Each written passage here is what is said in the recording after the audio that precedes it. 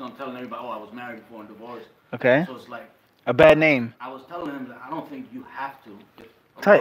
Al-Muhim, brother who was married for a really short period of time. And he's trying to get married now, and as if he has a tarnished name. You were married for a week, for a day, for 24 hours. You had a quick, simple marriage. A couple of months. A couple of months, whatever it may be. Like you're a bad person. First of all, is that we can't generalize things, guys. Someone who's married for a long time, it could be a good thing, and it could be a horrible thing. Just because you're married for years doesn't mean you're a good person. And just because you're married for a short period of time doesn't mean you're what? A bad person. It does not mean. Can it mean with certain people in certain situations? No doubt. You're reckless, you're irresponsible. Who did you marry? What did you know about the sister? You were married for 2 hours. What happened? No doubt. But if you're married for 50 years, it may be an abusive relationship. It may be 50 years of you not giving this woman her rights. 50 years you sleeping in a different bed. 50 years you cheating. Allahu Alam. Just because you're married for a long time doesn't mean it was a healthy marriage. Doesn't mean what? It was a healthy marriage. So that's the reality. Oftentimes, marriages that go on for years are unhealthy. And everyone has health issues in their marriage. Everyone has problems. We're talking about what? A sickly person in which their sickness is much more than their what? Their health. A marriage which is full of drama and full of problems, abuse, lack of rights. And there's major issues going on in this marriage for years in which the spouses don't care or one spouse doesn't care. It doesn't mean it's a good thing for it to be together. Rather, it may be recommended for them to divorce. And if you had a quick situation, that could be a good thing. Because alhamdulillah, you removed yourself from it. You weren't captured by attachment. She's a nice sister. She looks beautiful, but she's no good for me. I gotta go. She doesn't want to pray. It doesn't matter how beautiful she is. What? Peace. So sometimes that's a virtue. Because many men or women, they can't bounce back. They aren't flexible. They get into a situation, that's what? That's it. Khalas. You don't see the brother in the match, no more. He's gone. What happened to Fulan? He got married. Oh, khalas. This was released in the Islam University of Medina. Wallahi. When a student was missing or a student was late, they say, where's Fulan in the class? He says, Tazawwaj. As soon as he said got married, the sheikh would say, tayyib. And move on to the next student. Wallahi. So, this is reality, and you got to be mindful of this. I'm not making this up, wallahi. But then, when he's going to seek marriage, does he have to... Just keep it real. Does he have to... I was married for 2 months, and this is why.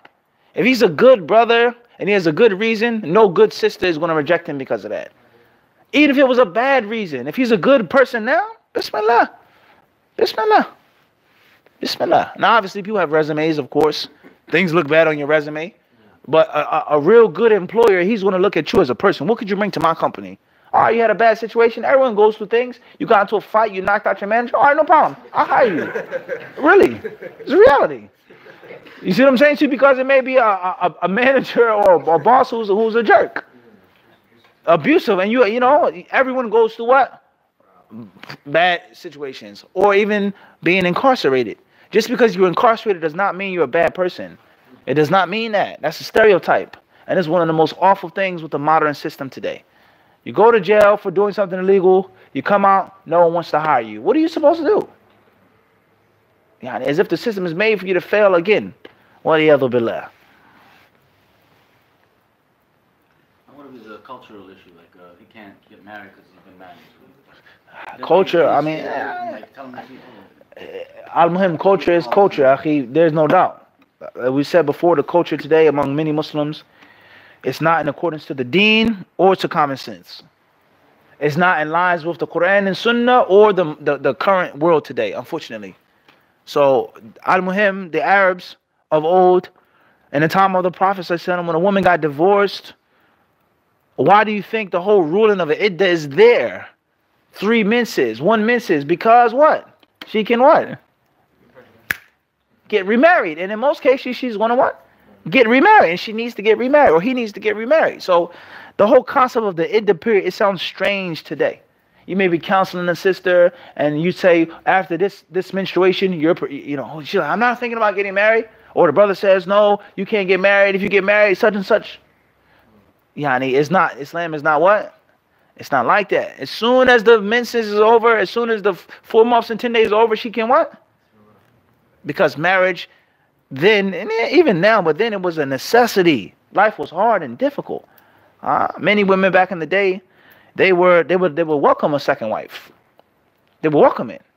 They would love a second wife, because a second wife means a woman that would take the burden off of her and help her milk cows and goats and sew and stitch and raise children and with the man, his needs. Bearing a child, breastfeeding a child, being pregnant, breastfeeding, those are hard.